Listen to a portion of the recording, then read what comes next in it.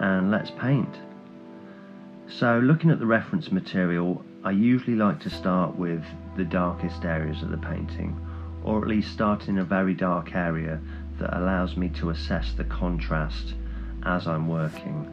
We are working on a neutral grey background, so it's nice to set the real darks down and start to build up a contrast right from the beginning. I'm going into the eye socket simply with pure black, just to create the very darkest areas. Now this video is speeded up by about 50%, so it's not at actual speed. I'm not painting that fast. As we move down through the eye socket, I'm going to pick up some darker grey just to start transitioning from the black into the lighter areas of the eye socket. Now the eye socket is predominantly quite dark all the way to the bottom, so it only really comes up from black to about a middle tone of all the tones that we've mixed. So what I'm going to do is just map that in, because that way we've got a nice gradient from black all the way through to sort of a middle tone that sets the contrast levels out for us to start building the rest of the painting around it. I'm using the flat brush a lot in this painting, and you'll see when we come to certain areas that even though it looks like it would benefit from using a smaller brush, I'm still sticking with the flat brush, which is, it's not large, but it's large enough that it really takes a little bit of concentration in certain areas to get the effect that you want. But this all leads back to what I was talking about in earlier videos about decision making. If we try to stick with a larger brush, or something that feels almost like it's a little bit too large for what we're trying to paint, then what we have to do is really make a decision about carefully using that brush to put paint onto the surface.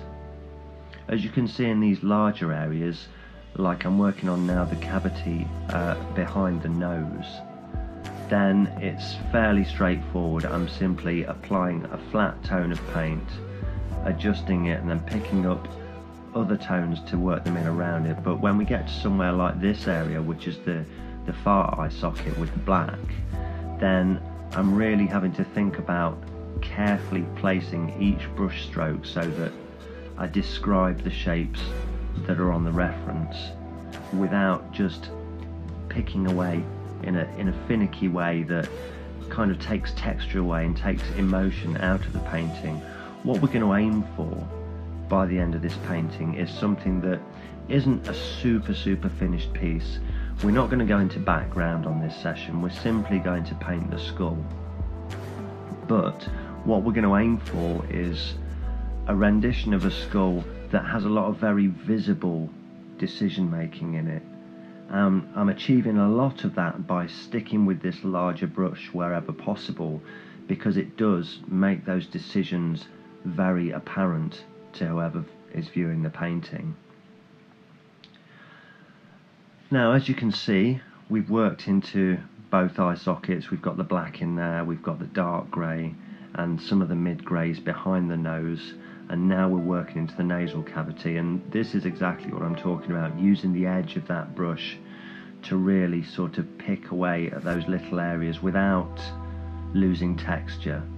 Strong decision making.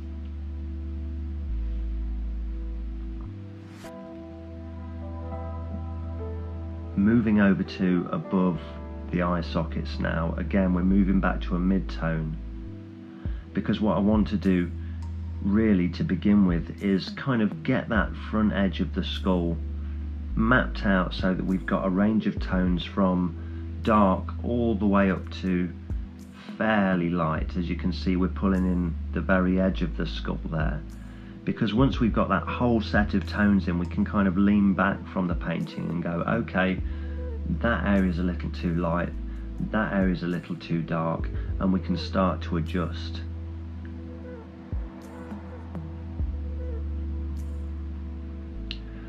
Now, when I'm talking about adjustments, one thing that we want to try and do initially as we begin a painting is avoid making too many adjustments. and this is certainly something that will benefit a lot of people that aren't as experienced as painters. If we make strong decisions early on and we lay brush strokes down side by side without working too much over paint that we've already laid down, then to begin with we're avoiding moving paint around too much on the canvas or the board. And the important thing about that is we want to create a nice even layer of paint across the whole painting before we start to try and adjust what's already been laid down. If we put paint down, say across the front of the nose here, and then decide, oh hang on a minute, that's too light, and we try to darken it up immediately, and then further into the painting we go, oh hang on, no, that wasn't too light, let's lighten it back up again. What we can end up doing is adding layer and layer of paint until instead of adjusting what's there, we'll end up just pushing paint around and really losing definition. Number one, we'll lose definition of brush strokes, and number two, we'll lose definition of the tonal values that we're trying to achieve.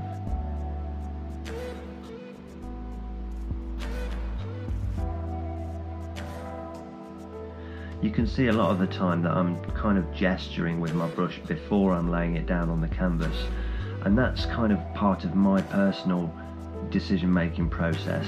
I tend to almost audition brush strokes before I place them down, and sometimes I'll move the brush around like a pointer above the canvas, judging where one shade should go in relation to another. So I'm spending a lot of time looking at my reference, and then I'm looking at the board and judging, right, this dark tone goes here, so where does this slightly lighter tone go in comparison? So when you see me moving my brush around without actually making any marks, that's me kind of mentally measuring where I'm going to put my next brush strokes.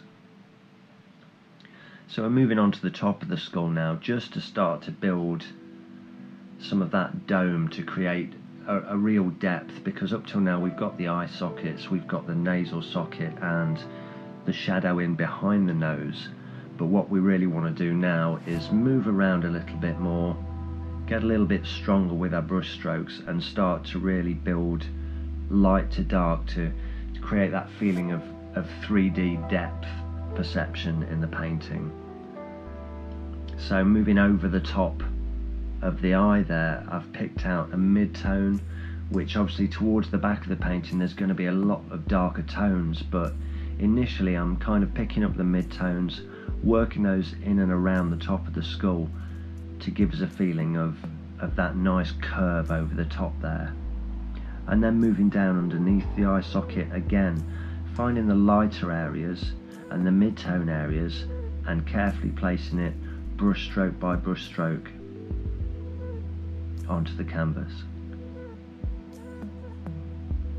Now this front area of the skull is really quite light, so I'm going to come to a lot of that later on.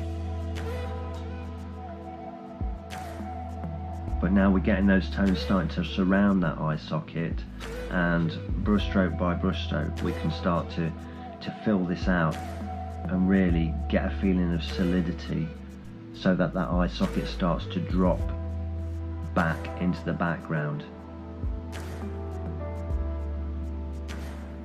Even with a canvas that's toned sort of a neutral grey like this, it often feels, until we've got the whole subject mapped in, like there is no depth and there is no solidity to what we're painting. And to be honest, that's something we just have to ignore in a way, and it's certainly something that gets easy with practice, to ignore those sections of the painting that aren't yet painted. It can be super hard to do that on a whiteboard especially, but it still can be quite tricky even on a neutrally toned board like this.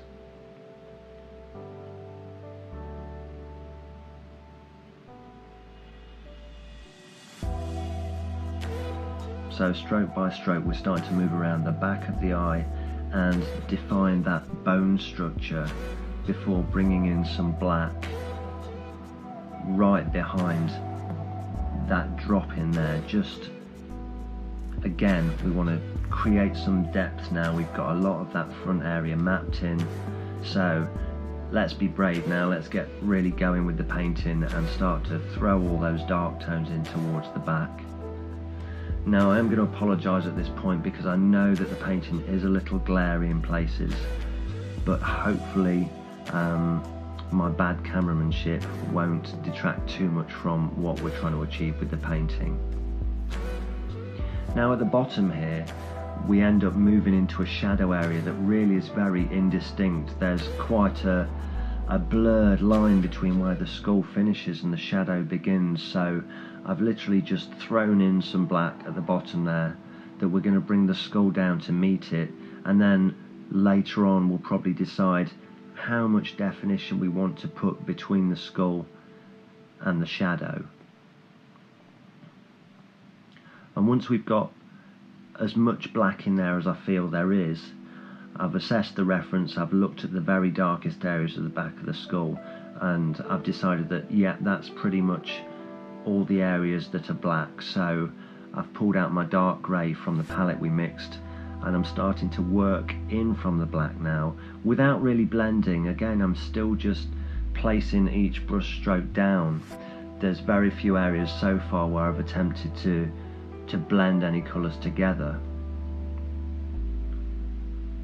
And now to get a sense of that edge, we're going to pull some of the light tones up against that black there to get a contrast between the two, and we can start to work up towards that gap between the front and the back of the skull.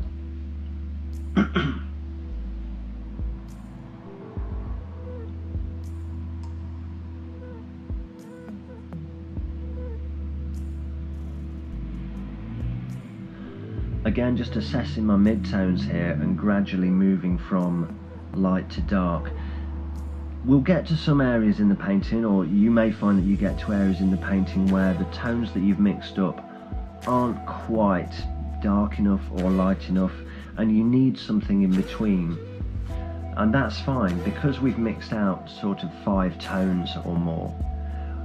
It's fine at that point to actually gently with your brush pick up a darker tone and move it to an area of your palette where you can add a touch of a lighter tone into it, just to find those in-between places where we haven't quite covered all the tones that we need. Ideally, it'd be great to have a palette with 30 or 40 different light to dark tones set out, but that's pretty unrealistic, to be fair, and certainly for something like this where we're just having a go, we want to get something that feels dramatic. It feels like there's a lot of texture in there and a lot of expression. We don't really need to go into a crazy amount of palette mixing to produce something that looks pretty cool. And after we've worked over the top of the skull, they're now coming down the back side, getting those sort of lighter mid-tone greys in there just to really flesh out and make everything start to feel solid. Now you'll see that even with that gap over the eye, we've closed in a lot of the other gaps now, which is starting to give us a real sense of the shape of the skull as a 3D object. And once we get those last areas mapped in, then hopefully it should really change the way that the painting feels to look at.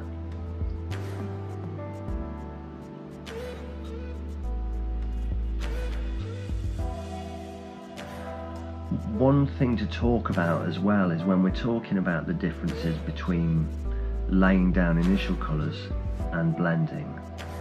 Now I did say earlier on that we want to avoid blending and sort of laying down extra colours as much as possible until we've got the painting mapped in. I'm not going to overblend this piece. I'm maybe going to blend in a couple of places just to change the values ever so slightly once we've got it all in there. But one thing to note, when we're initially putting down the first layer of paint, we can be really quite forceful with the brush because we want that paint to properly bond with the canvas. So we're laying it down quite firmly, Decisively yes, gently yes, but we want the paint to be on there. So the difference between that and starting to blend colours over the top is we're using the paint pretty much the thickness that it comes out of the tube on the palette, so we're not thinning it down at all. We're literally just picking it up from the palette and placing it onto the canvas, which means that it's not exactly a thin layer. So if we do want to make adjustments, if we do want to put another colour over the top of anything we've laid down, we need to do it gently. We need to pick it up and just with the tips of the brush, just gently place it down. So you can see I've switched to the small round brush here, and I am adjusting some values ever so slightly, and all I'm doing is picking up a slightly darker tone, but instead of really pushing it into the board like I am doing with the first layers, adjusting tones, I'm merely gently placing that new tone over the top. And by varying the pressure, you can adjust how much you're either laying down new paint over the top or how much you're working the new paint into the layer underneath.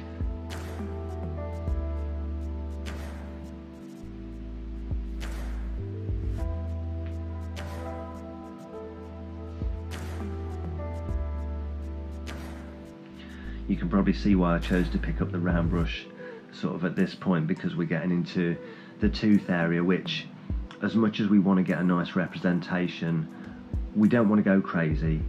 We're not aiming for something photorealistic with this piece. We're aiming for something that's an expression of a skull.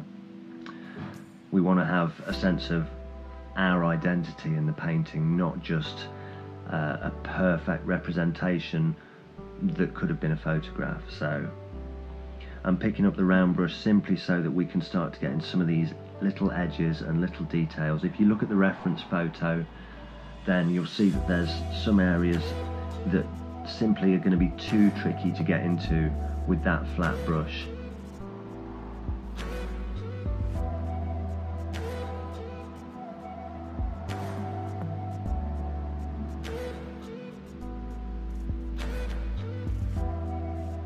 And I'm kind of moving around a little bit. Part of my decision making process isn't to completely finish one area as I paint it, but as I start to build different areas of the painting, I'll have my eye drawn to various areas, and it will be different for everyone, but I do find that when I'm painting, my eye will get drawn from one area to the next, and it'll be a feeling like, okay, I'm working on this section, I'm working on this section, and then for whatever reason my eye will drift to another area, and I'll go, oh, well, okay, I'm going to move over there. Just let's get that section in now, because that's going to make it feel to me like we're getting nearer to where we want to be. So even though we haven't moved all the way across the teeth at the bottom, I felt my eye had been drawn more back towards the eye socket and to adjust some of the values up high. Now that we've got the round brush, it's quite easy for me to just gently place some tones and ever so slightly move some tones around at the top of the skull there.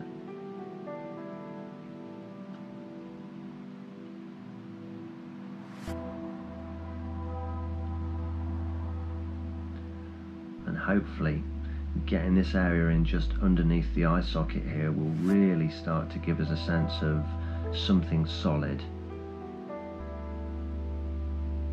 Working with lighter tones and pulling them down, starting to describe those little nuances underneath the eye socket and around the cheekbone area, just ever so gently with that super light tone, putting paint down with just the tip of the brush.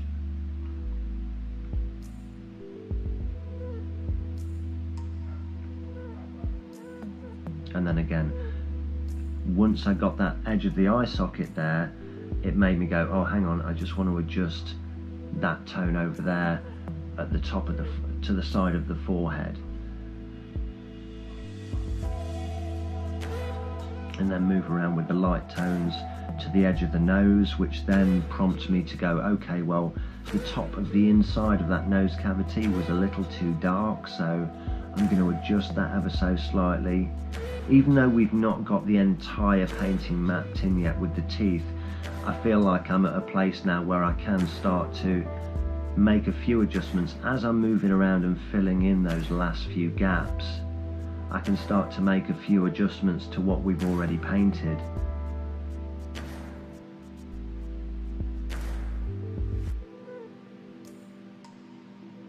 So I'm pretty happy with the nose cavity now. It's got a nice gradiated feel to the way the shadow drops inside, and then it's a case of really accentuating that bone that comes out down towards the bottom there and just going around the edge again.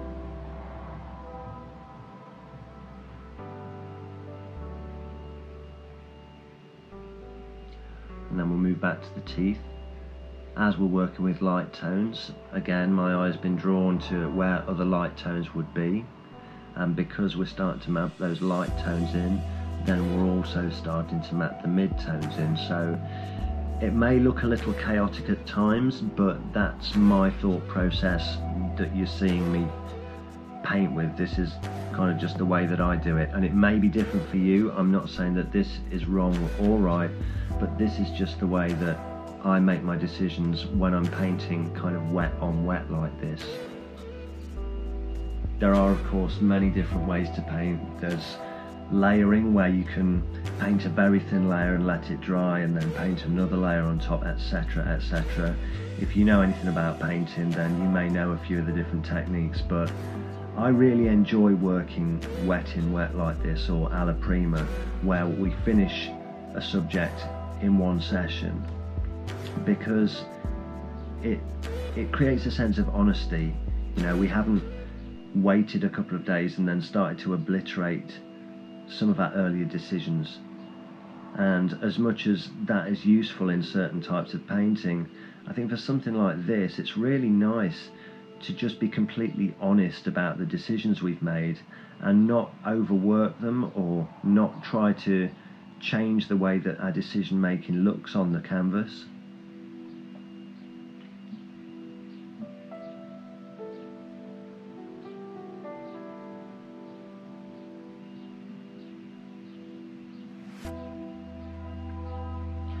Just getting those real light tones into the teeth there.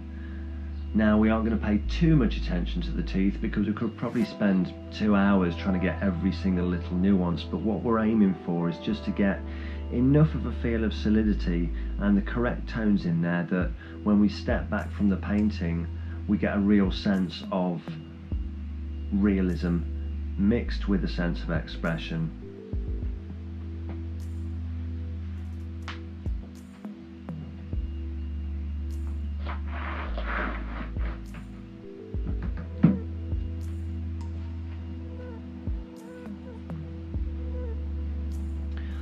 So we've got things solid now, which is pretty exciting, and all I'm doing now is going back in with that round brush and making some slight adjustments to how harsh those ridges are above the teeth. I did feel that they were a little too light, so I went back in with a mid-tone and just very gently moved it over the lighter tones and started to adjust them.